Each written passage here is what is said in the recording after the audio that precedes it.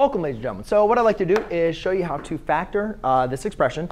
And basically, I see this one does not look very fun, right? We have nothing I can factor out of all three terms. And then I have y to the fourth, y cubed, and y squared. Now, I can factor out a y, right? And I can factor out a y to the squared power. And that's perfectly fine if you want to go ahead and do that. But I am not going to in this case, just because of the fact, one thing I notice is both y to the fourth and y squared are square terms. And even though, yes, you can still factor them out, and we can do that still even at the end. But what I want you to see is, well, I know that these are square terms, and I know that 9 and 4 are square terms. So if those two are square terms, then is this maybe possibly a perfect square trinomial? Well, to do that, we got to make sure that our middle terms are going to work. So let's look at what two possible factors we could have. Since these are squared numbers, I'd have to have 3y squared times 3y squared, right?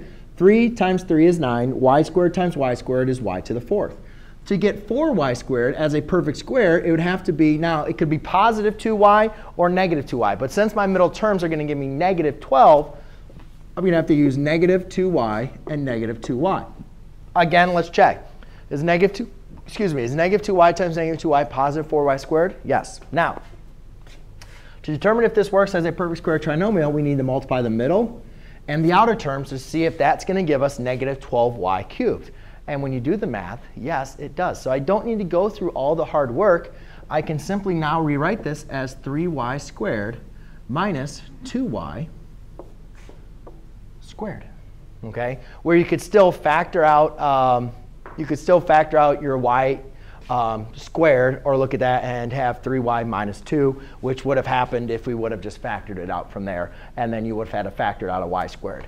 But there you go, ladies and gentlemen. That is one way to factor out a perfect square, or to factor a perfect square trinomial. Thanks.